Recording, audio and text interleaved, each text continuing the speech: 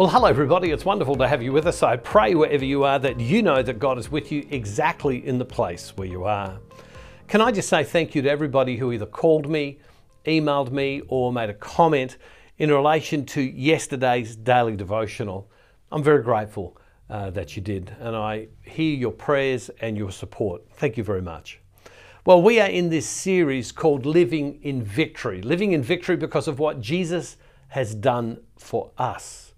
And these daily devotionals are all about our prayer life, our walk with God. I spoke to a gentleman yesterday who said to me his whole life that he had been raised Catholic. He was doing all of the Catholic practices and things that we do.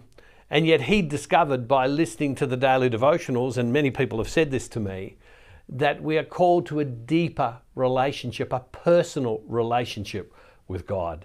That's it. That's exactly what the daily devotionals are about. It's about our relationship with God and growing in a deeper love of God. Well, from time to time, people ask the question, should they be hanging out with people who maybe are not Christian, or people whose behavior and lifestyle is contrary to the gospel, who in the olden days we might have called sinners, not that we use that term today. Some people ask me sometimes why I hang out with some of the people that I do that are not Christian people. And the truth is, the reason I do is because I'm a Christian. The reason I do is because I am a conqueror. I'm living in victory, and we are called to live in victory. We don't have to be frightened by what others are doing when we have the power of God alive in us. Have a look at this. Let's have a look at Matthew's Gospel, chapter 9, starting at verse 9. And it says this: As Jesus was walking along, he saw a man called Matthew sitting at the tax booth, and he said to him, "Follow me." And he got up and followed him. And as he sat at dinner in the house, many tax collectors and sinners came and were sitting with him and his disciples. And when the Pharisees saw this, they said to his disciples, why does Jesus, eat with tax collectors and sinners? But when he heard this, he said, those who are well have no need of a physician, but those who are sick.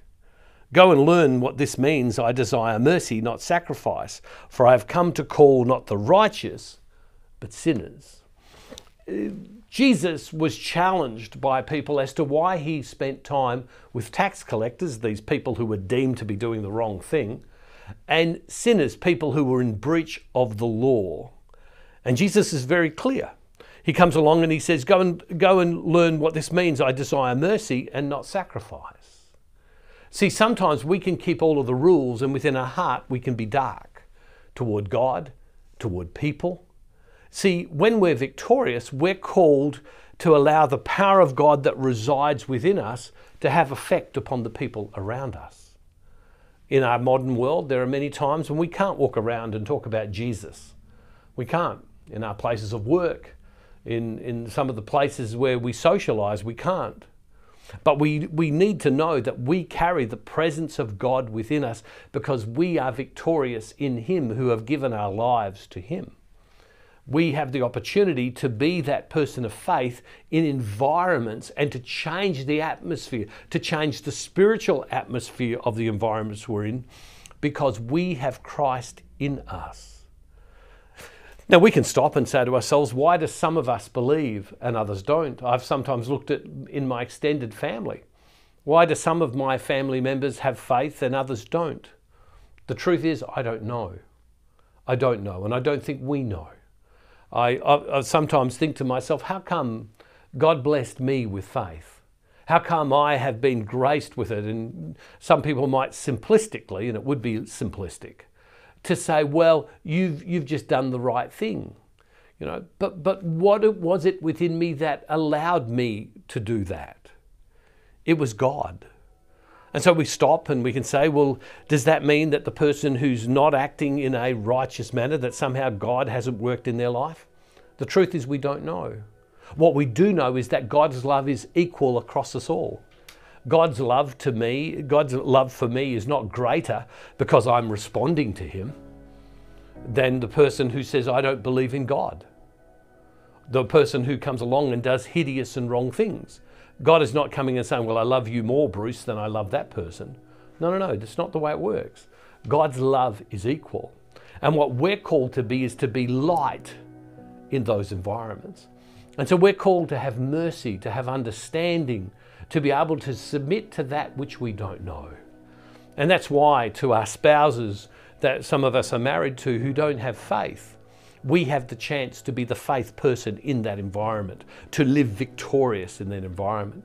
To some of us have children who have gone off in directions and values and living in ways that we don't agree. We have the chance to be the God person, the faith person in those environments. The truth is, for all of us who are Christians, we are called to be with people who the Bible calls, we don't call them this today, but to be with the person who is the sinner, the person who is doing the wrong thing. Now, the truth is we have to be smart. Be smart. If you're someone who has a gambling problem, then deciding that I'm going to go and minister to people who have gambling problems may not be the wisest thing to do. The church in its wisdom tells us that we should avoid the occasion of sin, of putting ourselves in the place where we might be tempted. We need to do that. Maybe that's not what we should call to.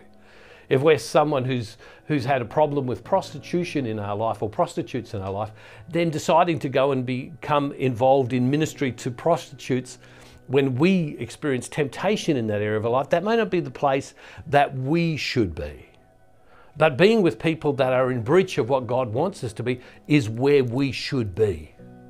Where we should be. Jesus was very clear. What did he say? For I've come to call not the righteous, but sinners. In Matthew chapter 2, verse 17, it says this. Verse 17, it says this. When Jesus heard this, he said, those who are well have no need of a physician, but those who are sick, and I've come to call not the righteous, but sinners.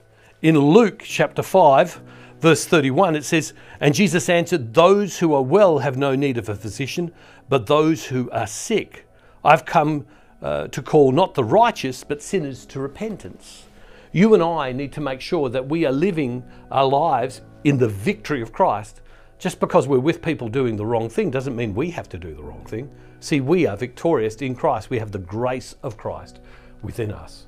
And so in your prayer today, pray about, are you living in victory or are you living in fear? Are you living in victory or are you living in judgment of others? Look at the way they live.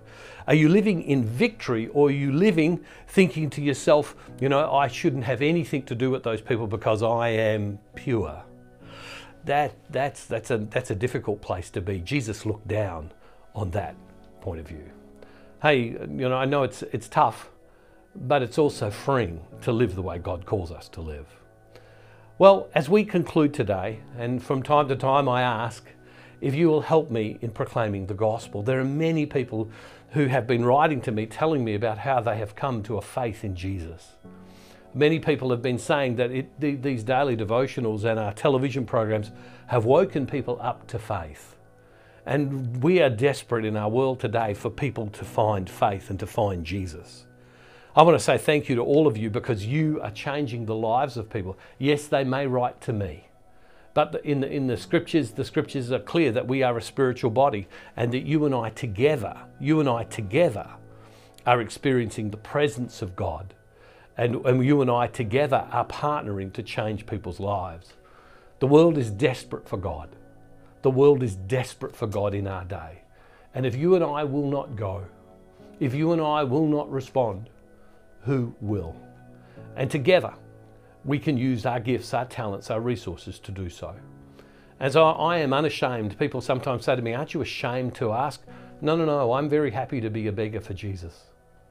I'm very happy to be someone who comes along and says, will you help someone come to Jesus, to save their life, to save their marriage, to bring them to faith, to be a better parent, to experience the freedom of the gospel.